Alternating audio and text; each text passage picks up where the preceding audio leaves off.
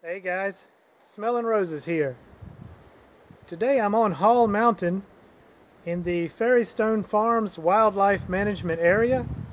I'm in Patrick County in the foothills of Southern Virginia, just east of the Blue Ridge Mountains. What I'm going to talk about today in this video is the Trailblazer Sawvivor. It's a folding backpacking saw.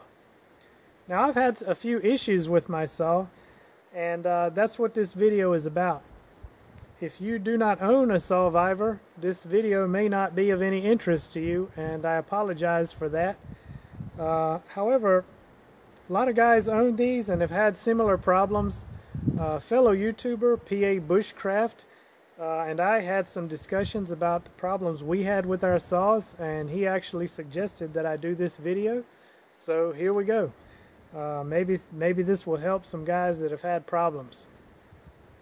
What I'm going to specifically talk about on mine is the screw where you make the adjustment for tightening and loosening the blade. That's a major weak point of this saw. I had mine break, and as many of you know, this Sawvivor is now a discontinued item and you can no longer get parts for it. I had actually planned on doing a full review of this saw. I really like it a lot. It's very lightweight, very useful saw when you're in the backcountry. However, when I came to know that they were discontinued, I felt that there was no longer a need to do a review on it. Okay guys, so a major weak point of the Sawvivor is this plastic tip that comes on your screw bolt where you make the adjustment for the blade tension.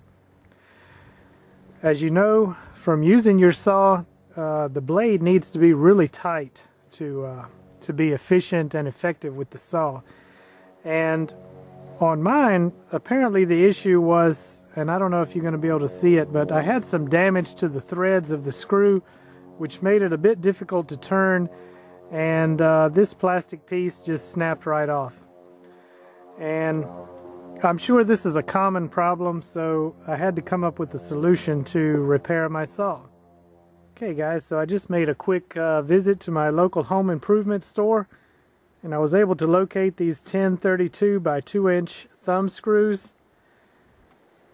These are a little bit longer than the original screw that comes with the Sawvivor, but unfortunately this was the closest thing they had to the length we needed without going too short. I got both of these in a pack for 22 cents, guys, so you just can't beat that. Awesome. The advantage to a screw like this is that it's all one piece of metal. I would have liked to have seen the surface here where we're going to adjust it a little bit larger for better leverage, but this is okay. And as I mentioned, it is a single piece. This can break, but it's much less likely to break than the plastic crap that comes with your saw originally. So let's get this thing put together and see what it looks like. One thing I noticed, guys, when I disassembled this part is that you've got a piece of milled aluminum here and a steel screw. So you've got a little bit of incompatibility of materials, and the threads in there can get gummed up. That's pretty typical with aluminum. The threads can get gummed up in there, so I don't know if it's going to do any good or not, but I put a little CLP break-free in there. This is really excellent stuff. I really like it on firearms, carbon steel knives, appliances, anything where there's metal on metal. I really like it. I don't know if it's going to do any good on this aluminum, but I'm just going to put some in there, and I've got it rubbed on the threads of my screw just to see if that helps out any. Okay guys, there you go. I have it assembled.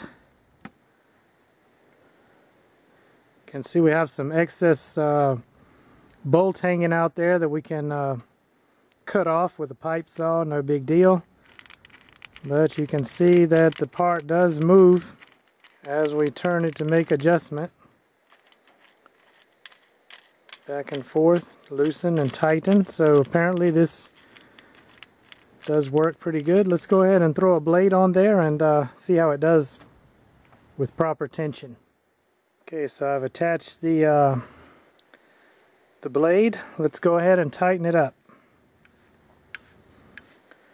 As I mentioned before, you guys that use this saw, you know the blade needs to be pretty tight. If the blade is too loose, it just won't cut good. That's really tight. This is tighter than I've gotten it before. Very easy to turn with this new screw. I really like it.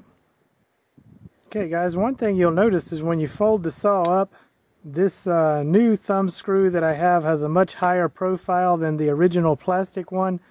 So this arm is not going to fold back quite as far as the other one. But this sheath that came with mine, you can see that it will still fit inside. I've got this excess bolt here that I need to cut off, but if I cut that off, this will still slide down into my sheath. Not really a big deal regardless. I just use this sheath when I'm storing the saw. If I was going to actually carry this like on a backpacking trip or whatnot, I would probably just leave the sheath at home and just put the saw in my pack just like this, so not a big deal, even if I left this screw extended on here. But certainly that's take a pipe saw and carefully cut that off.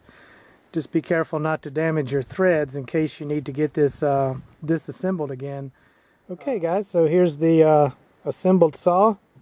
Very happy to have it back up and running again, and at 22 cents for the repair.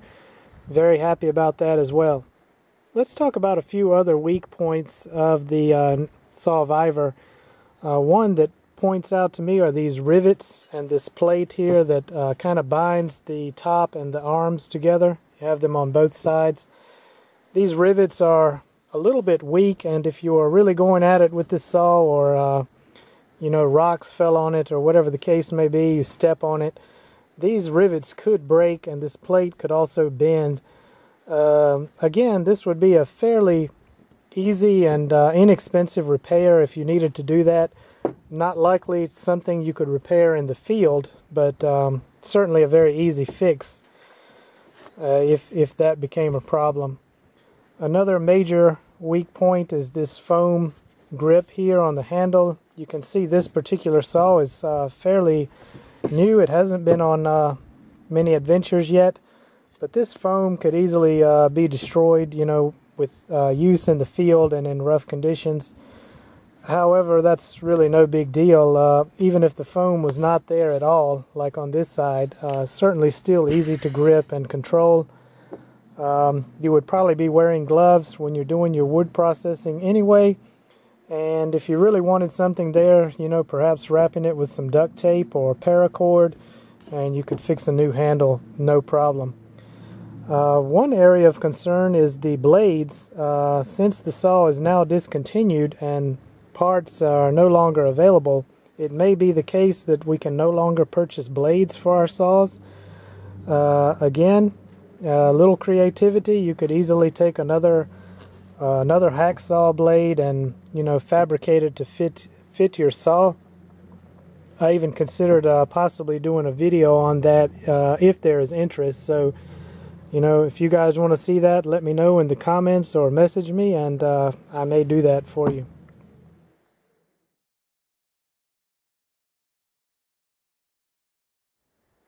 Okay guys, so I hope this video was useful for any of you fellow Sawvivor owners out there. Thanks for watching, and I'll see you along the trail.